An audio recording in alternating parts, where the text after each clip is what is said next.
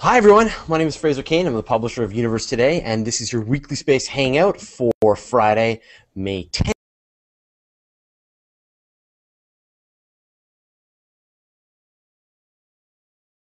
Host. There she is. All right. Let's hope that didn't break anything.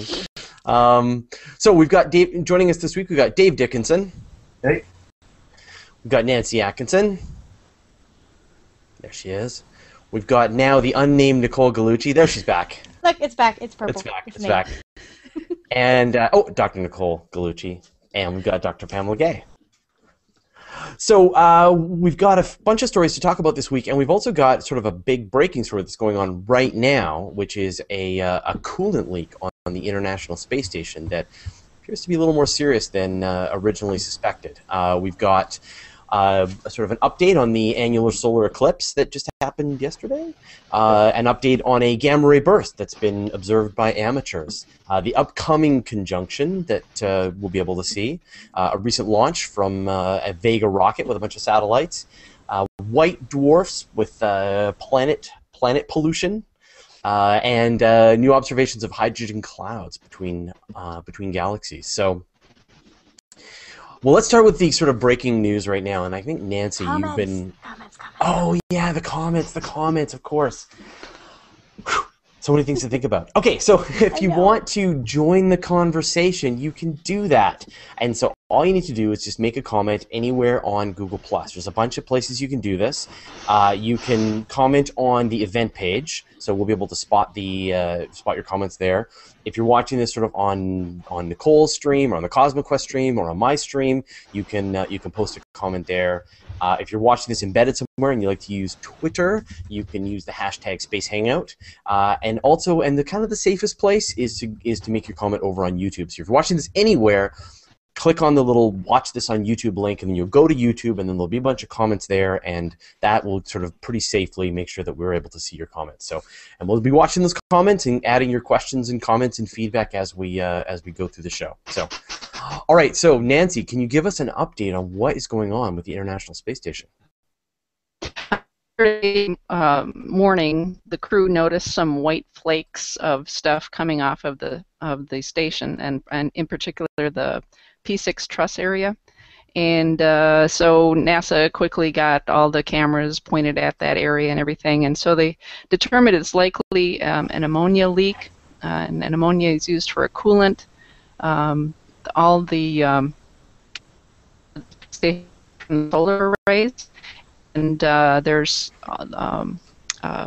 the power is converted to, or the sun's power is converted to electricity, and basically this all needs to be cooled off, and the power is there's 8 different power channels that take all the energy from the sun and distribute it among the different space station, everything that's running the space station, running the experiments, everything like that.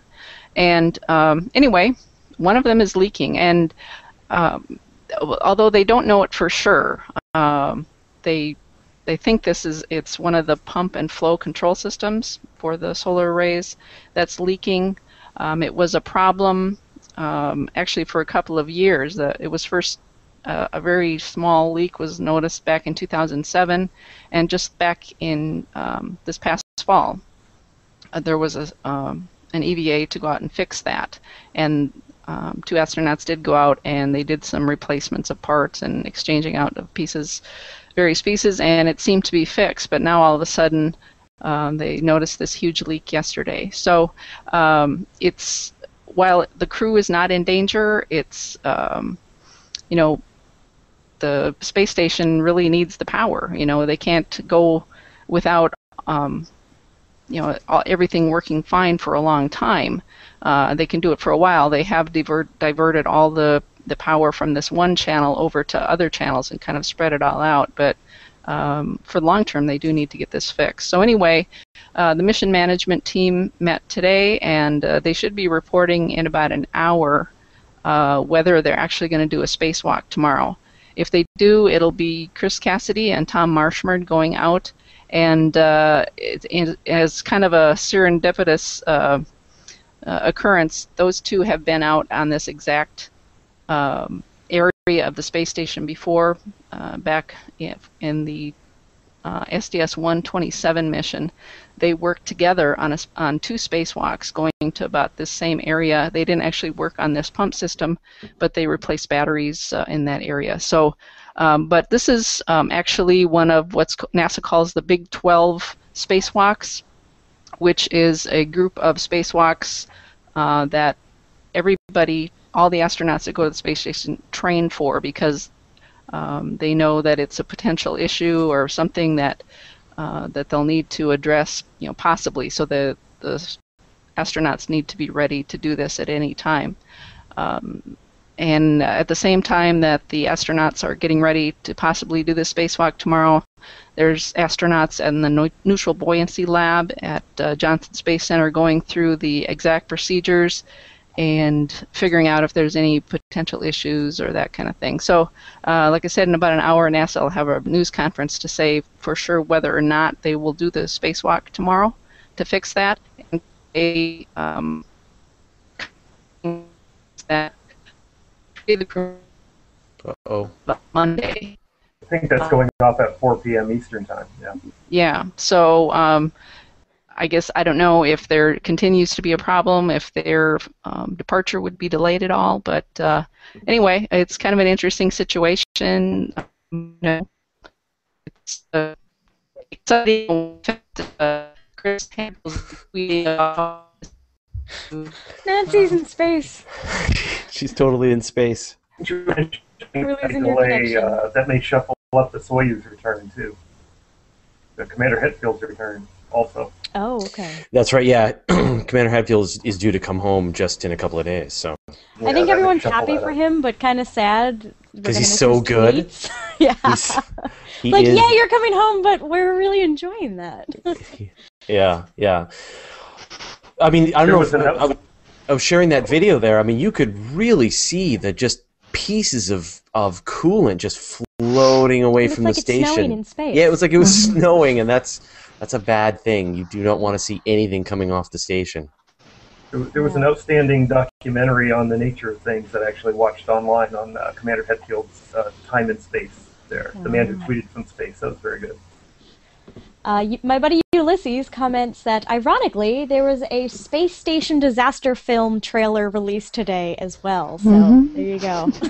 I would show it, and it's awesome. But you would get me in trouble with the copyright. But then you would get a copyright violation. Go watch the trailer for Gravity. So it's called Gravity, and just do a search for it and watch it, and it's like, the International Space Station getting sliced up and astronauts flying free. It's terrifying. So, yeah. Definitely want to watch it. Okay, well, let's move on. So I guess we're going to, I hope next week we'll have a more comprehensive sort of understanding of what it is that went on and what people have been doing about it. And, yeah. This may be an issue, too. The ISS is reaching that time of year where it's going to be in full daylight. Right around the solstice, we usually get to that point where the ISS is in full daylight. I was just thinking that coolant may be an issue. Yeah, no, coolant is important. Yeah, if they're in the sun all the time, they definitely need to cool down. Yeah. All right, well, let's move on. So there was an annular solar eclipse yesterday in Australia. So. Yeah, this morning, actually. It crossed the international date line, so the timing on this was kind of tricky. So it actually, on universal time, it started on May 9th, but on Australian time, it was actually early this morning on May 10th. It was interesting that this annular eclipse it crossed over Australia, but it almost seemed to try to avoid all the major cities of Australia.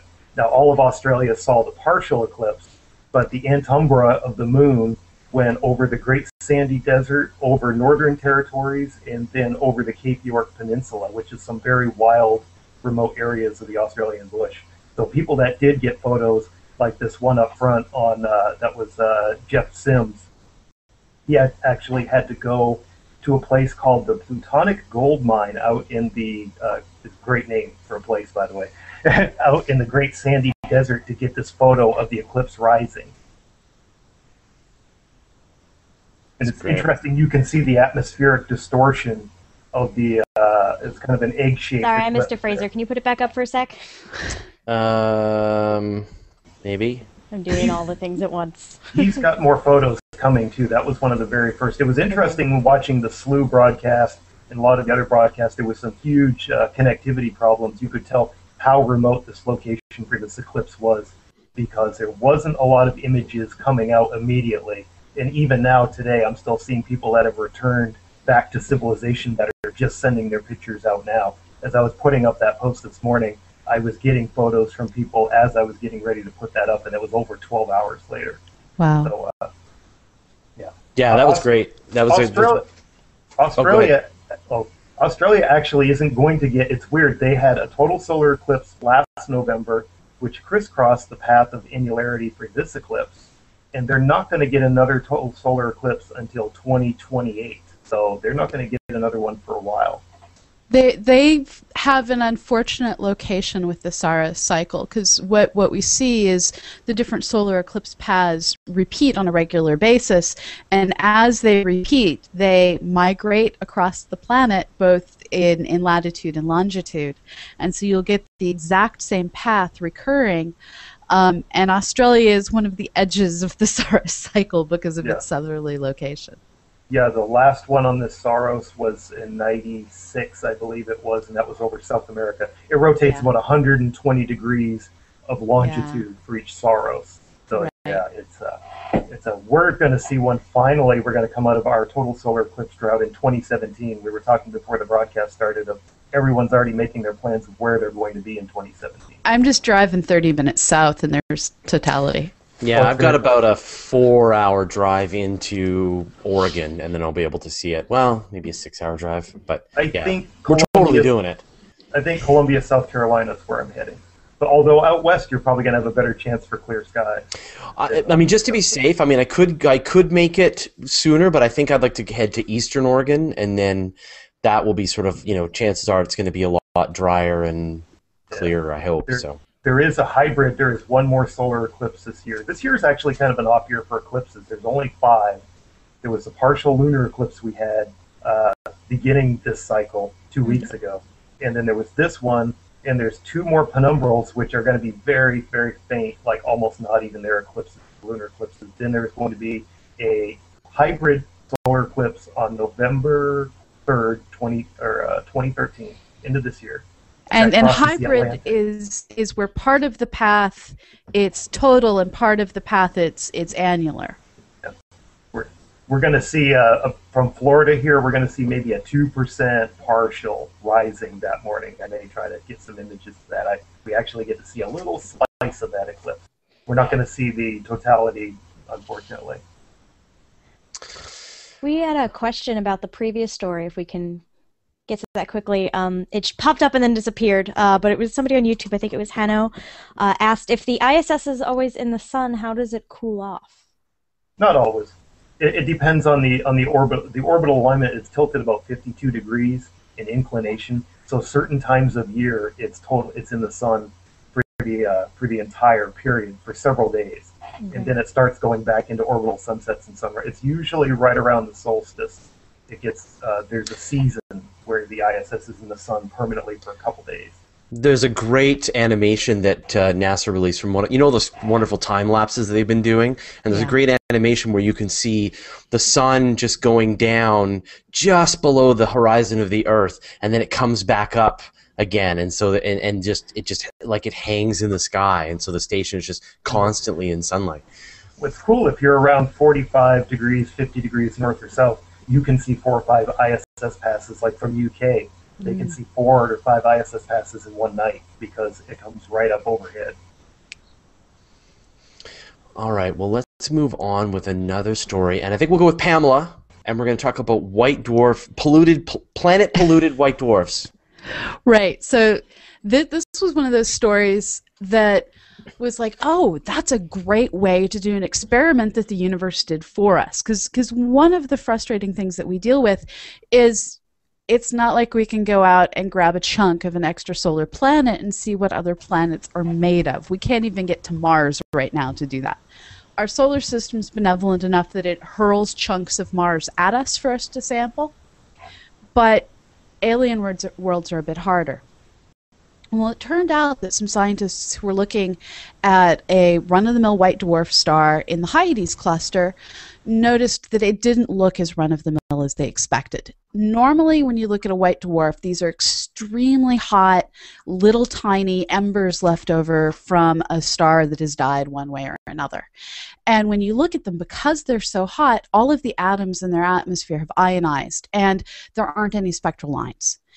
So you just see continual rainbow of colors. Well, when they looked at this particular white dwarf, instead of seeing that smooth continuum devoid of any lines, they saw lines that corresponded to silicas, lines that corresponded to amounts of carbon, things that they didn't expect, but they were able to explain as asteroids and other chunky debris left over from planets meeting a rather brutal end were falling into this white dwarf.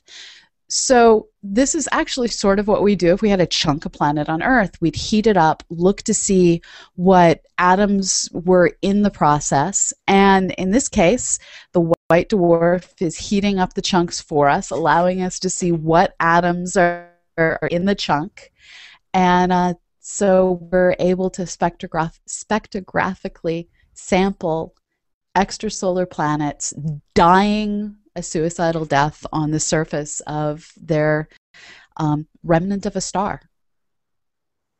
Very cool. And what's kind of awesome about this is it's in the Hyades cluster. So this is a star cluster that's only about 625 million years old.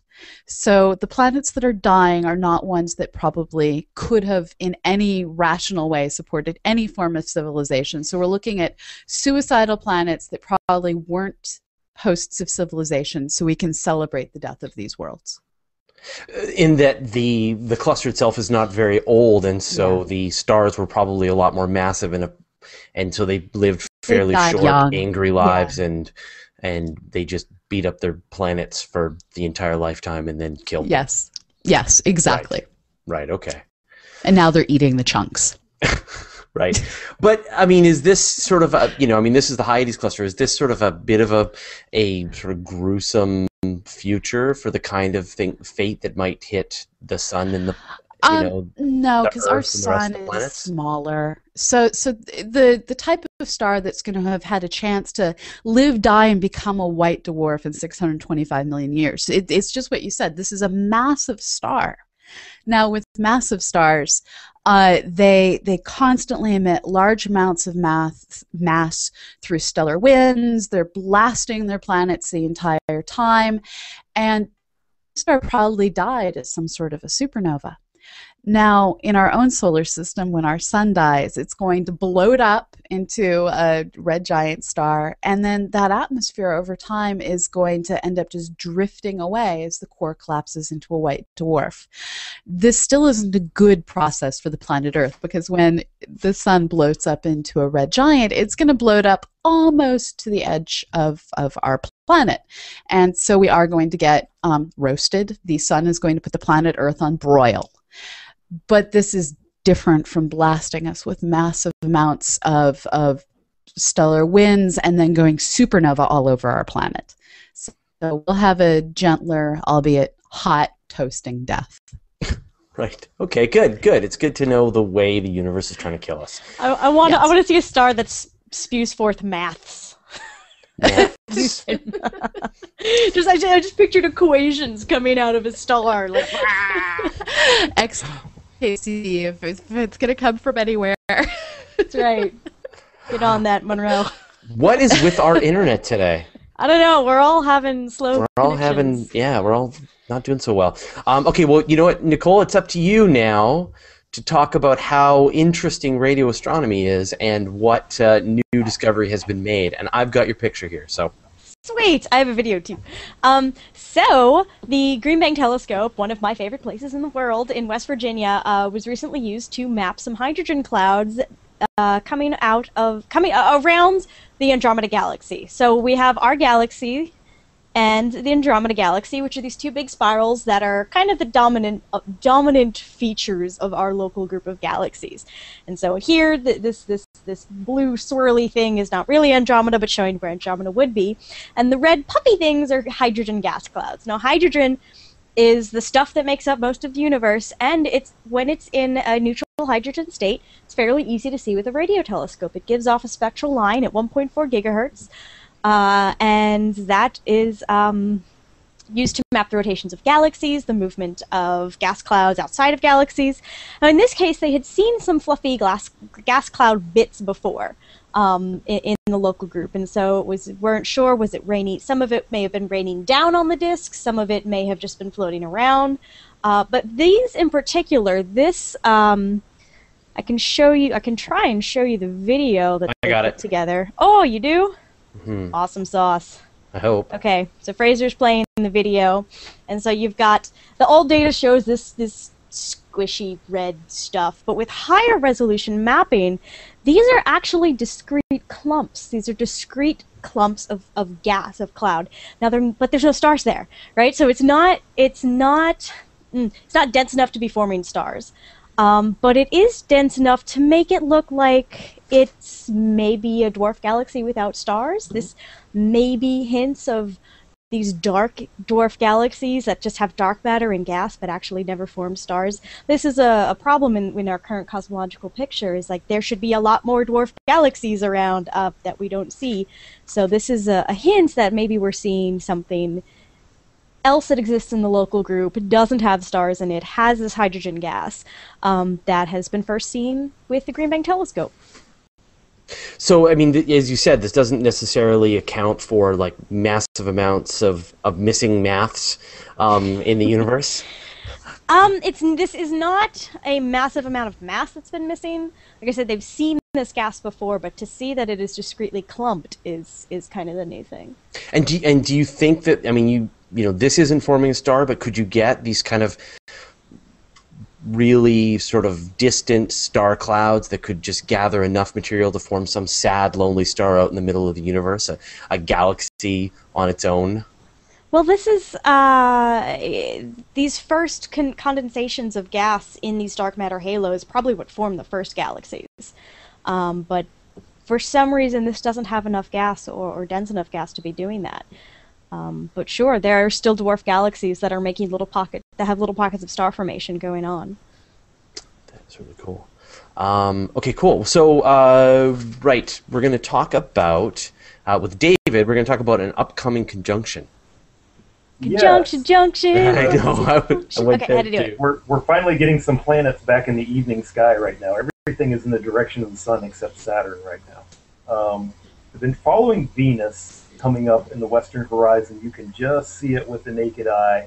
With binoculars, it's pretty easy to pick out too. Tonight, it's going to be joined by the very thin crescent moon 24 hours after that annular eclipse, so I'll be out watching for that. And Jupiter and Mercury will be joining the show right around May 26th, 27th. We're going to have a triple conjunction where all three planets are going to be low to the west. Mercury is actually going to be occulted by the sun tomorrow, which of course nobody will see. But it's actually passing behind the sun and coming back out around. It's unfortunately it's not passing around from the front where we see a transit of Mercury, but we won't. But Mercury is going to be joining with the pair. Venus is going to be the easiest one to sight. Jupiter is up higher right now, and it's going to be getting lower every evening toward the end of the month, and it's going to be joining in with Venus. And Aldebaran won't be too far away, and M45, you get really dark skies, you'll see the Pleiades. So there's a lot of action low in the western sky right now this month. That's really where to look. It's going to be nice. I mean, it's a shame that it's fairly low, because, I mean, these turn into just wonderful pictures when you get that crescent moon, Jupiter and Venus really close together. Was it about this time last year or so that we were having that same sort of configuration? Yeah, but it was a lot higher, and Venus and Jupiter were really close, and people were just going crazy. I was watching Twitter, and I just put in a Twitter search for bright stars or two stars, and people, it was amazing to see how many people who had no interest in astronomy were noticing this configuration, and they were like, huh, how come I never noticed those bright stars beside the moon before, and things like that, right? And like, obviously because the sky's moving around and things are changing, but back in 2009, there was actually a very brief, what we call the smiley face conjunction, where there was a crescent moon below Jupiter and Venus. And me and a friend of mine did research on this. I mean, this is what we do for fun. And we looked up, and there's not going to be another smiley face conjunction until around 2060 or so. The orientation is not going to be quite right, where you have a crescent moon next to two bright objects like that, to have that kind of emoticon-looking conjunction. I think the other super question from people too, the same thing. Yeah, but it's just great to see that these people, it never occurs to them, that they've never seen this before, because it's, very, very rare and really amazing. And yeah, anyway, so what I do is I go on Twitter and I just explain it to all of them. Yeah. You're on Twitter? Until Twitter bans you. Until Twitter bans me. So usually what I'll do is I'll go until Twitter won't let me answer this anymore. Oh, Twitter jail. Yeah. So it takes about 1,000 times that before I get caught. Awesome. Those aren't stars. Good job. Yeah. You can see Venus. You can see Venus in the daytime if you know exactly where to look for it. Right? Not about now is not a good time to look for it, but when it's at greatest elongation from the sun, and if you have the moon next to it, Venus intrinsically is actually brighter than the moon. If you think of the actual square arc seconds of Venus, are actually intrinsically brighter than the surface of the moon. So it's actually a little. I show people Venus in the daytime whenever I can, and once you know where to look for it, it's actually pretty easy to find. It's the knowing where to look for it part. The moon helps. If the moon And is next it door. moves, and the moon moves, and so you have to constantly look up where to look. I have seen Jupiter during the daytime in Sirius as well, but those are very difficult. Wow. Daytime planet hunting is another weird hobby of mine. Okay, so there was a recent rocket launch, Nancy, the Vega rocket. Oh, you're muted, Nancy. All right. I didn't. You seriously wanted me to talk about this? Just for a second, you can. Okay, the European Space Agency launched a rocket on what day was that? Tuesday, Monday night, Tuesday. I was watching that. Yeah. David, you could probably say more. Anywhere, there were 3 satellites on board. Two kind of Earth-observing satellites, and one was a CubeSat.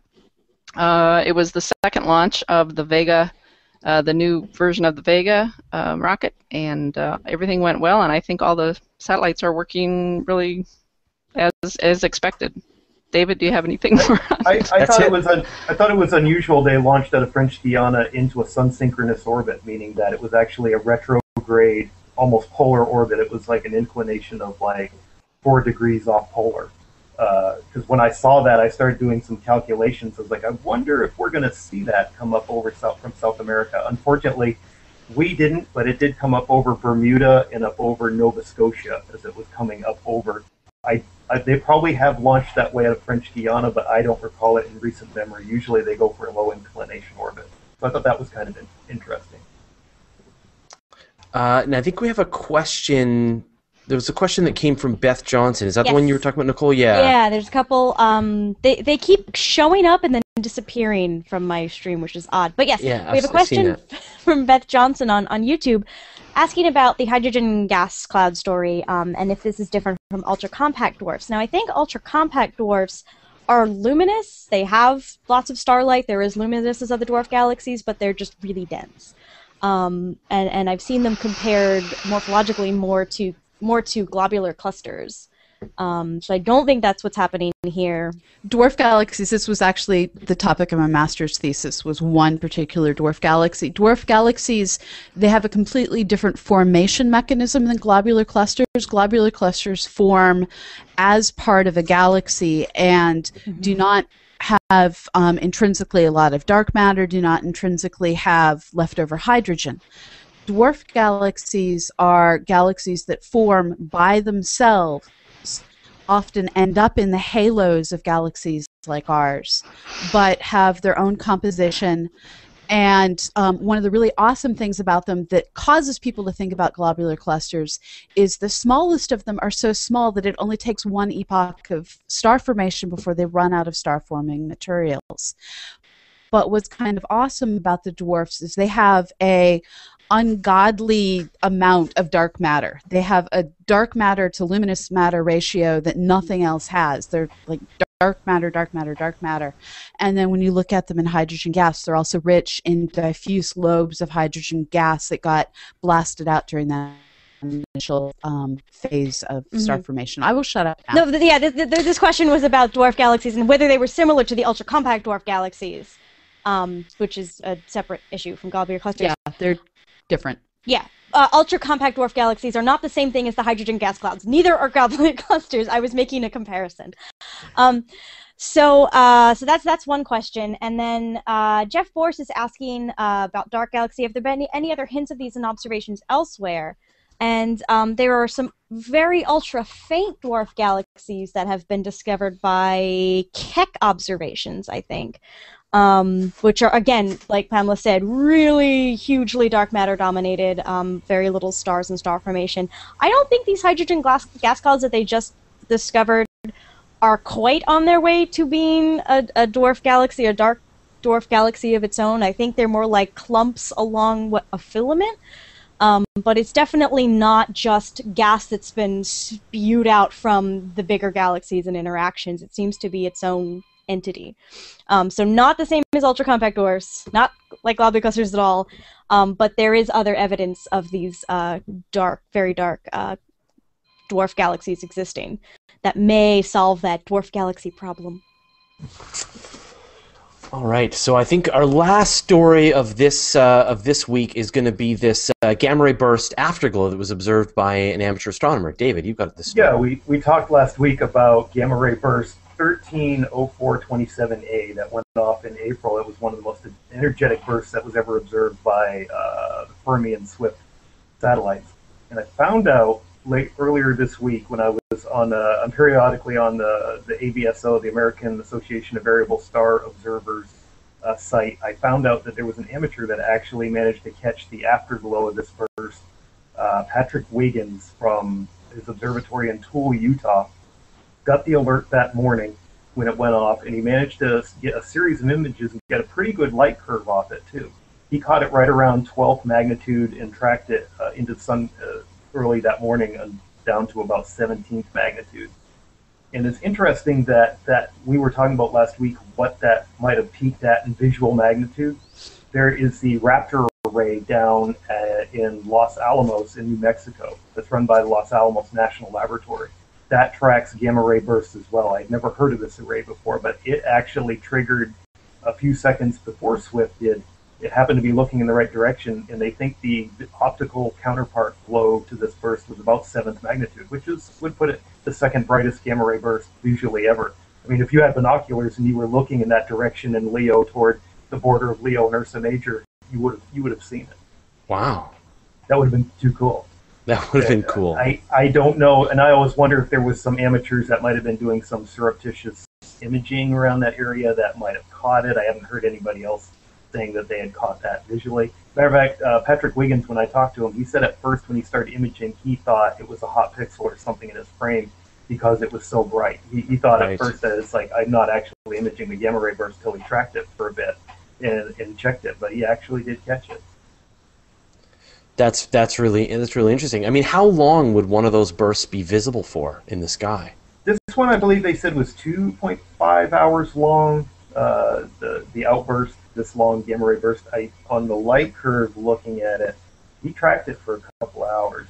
That's pretty long, though, isn't it? 2.5 hours is for a visible burst. So the issue is, where does it start on the scale? So if it has a constant losing n magnitudes per hour, if it starts at magnitude 6, you're going to get it for a couple of hours. If it starts at magnitude 9, you're toasted quickly.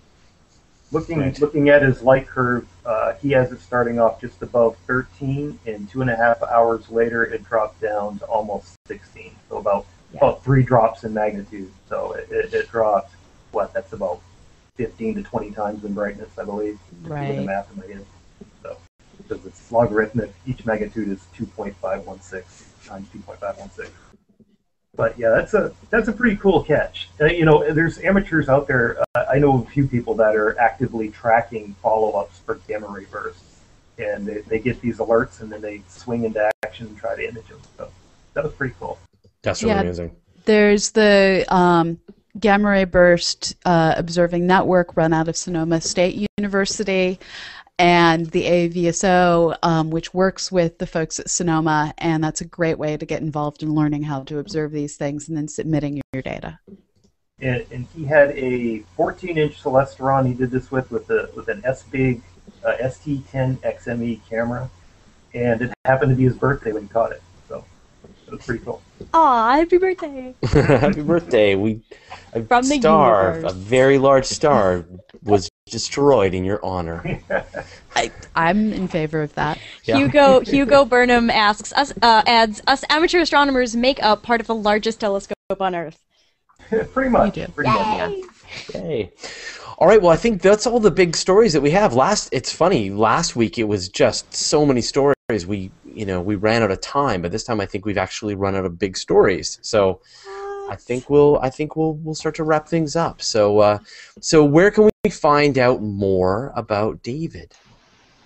I am on AstroGuys with a Z. I am on Listosor, frequent contributor there. I'm on Universe Today, of course, Canada.com, and I am about the Orion Spur, our Milky Way galaxy, planet Earth.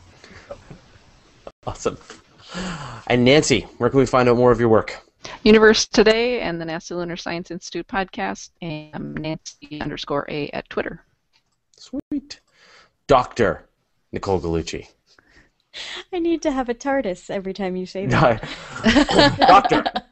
I will in my office soon. Isn't this week the Neil Gaiman episode? I'm just totally geeking out here. Neil Gaiman's written another Doctor Who episode. Oh, this week? The second I think it's one? this weekend. Yeah, it's about the Cybermen. So anyway. Oh, okay, awesome. very excited. Yeah. Happy squeak.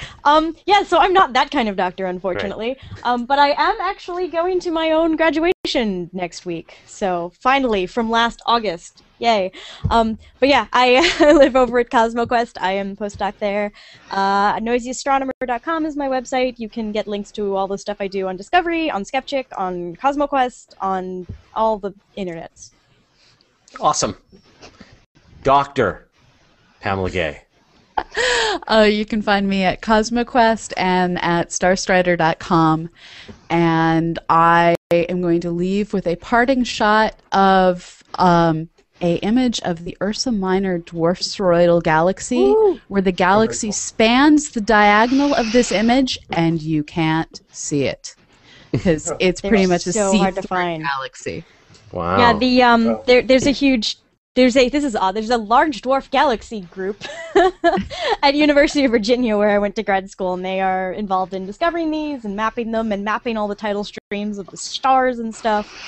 So they're really amazing systems, even though they're so little. Yeah, this is an image I took. It goes down to about 24th magnitude, and slight overdensity of faint stars cutting from mid-upper left to lower right. That's the Ursa Minor dwarf spheroidal galaxy. Oh, it's so pretty. That's awesome. So what is next? I guess it's the virtual star party on Sunday night. Virtual star party on Sunday. And then we're going to be recording an episode of Astronomy Cast on Monday, and you should choose a topic, Pamela. Yeah, it hasn't happened yet. Episode 301, topic unknown. Now, I'm going to be gone next Friday. Wait, we still have Wednesday. Wednesday is the Learning Space Hangout. Right. We are talking with Jake Knoll-Storr of the RIT Insight Lab about topic of his choosing because we love him and we'll let him talk about whatever he wants. So it'll be astronomy outreach of some sort. Awesome. And I don't know what you guys are going to do next Friday because I'm going to be at Google I/O next week. Well, we can hold down the fort. All right. We're going to be jealous of you. That's what we're going to do. Yeah, exactly. So, but if anyone's going to be at Google I/O, be glad to hang out with you. So, I'm going to be in Charlottesville next week. I'll call in from my hotel room or something. Or perfect. I'll hold down the fort. Okay. All right. Well, thanks everyone for watching. Thanks everyone for participating in the Hangout, and we will see you all next week. Sounds good. All right. Bye, everybody. Take it easy.